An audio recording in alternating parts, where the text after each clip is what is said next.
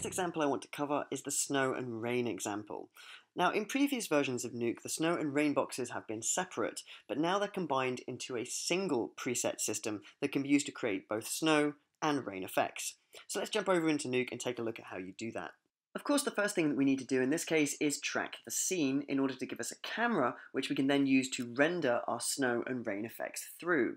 This is what I'm doing in this top backdrop here, and the camera is then coming down this left-hand side.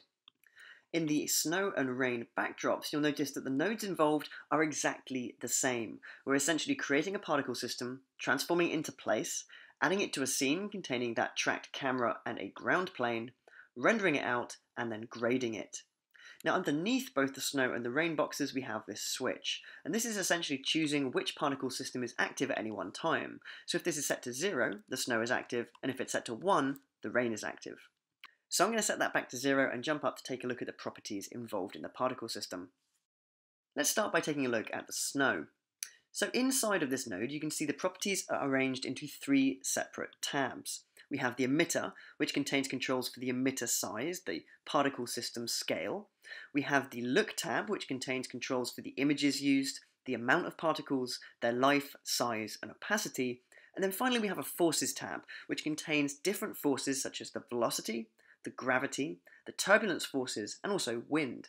And simply by making very small changes to these values, we can switch between extremely different particle systems. If we take another look at the systems themselves, you can see that for the snow, the particles seem to almost hang in the air. They're not really falling very quickly whatsoever. Compared to the rain system, which contains many more particles falling extremely quickly with some kind of motion blurred tail. So let's compare the properties of the two particle systems. At the top here, I have the properties for the snow box. In the middle, I have the properties of the rain box. And at the bottom here, I have that switch node allowing me to switch between the two. Now the emitter sizes for both particle systems are exactly the same. It's only in the look and the forces tabs that the changes really start to become evident. First of all, the big comparison is that the snow particles are much bigger than the rain particles, and they have this kind of soft effect to them. So that's achieved in a couple of ways. First of all, the snow size is much bigger than the rain size, but also the image blur in the snow is much bigger than in the rain, which gives this kind of nice soft fall-off effect. Whereas over in the rain system, the particles are a little bit harder and then motion blurred a little bit later down the line. The next way that the systems change is over in the forces tab. The snow, as we mentioned before, kind of hangs in the air, whereas the rain is very quickly falling down to the ground. That's achieved in 2 ways. First of all, this initial velocity value. In the snow system, this is quite low. It's only a very tiny amount of kind of downwards force being applied to the particles. Compare this to the rain system, where the value is about 5 times greater.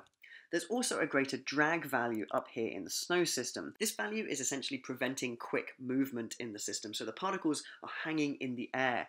Compare this again to the rain, where the drag is 0 and the particles are allowed to fall as quickly as they can.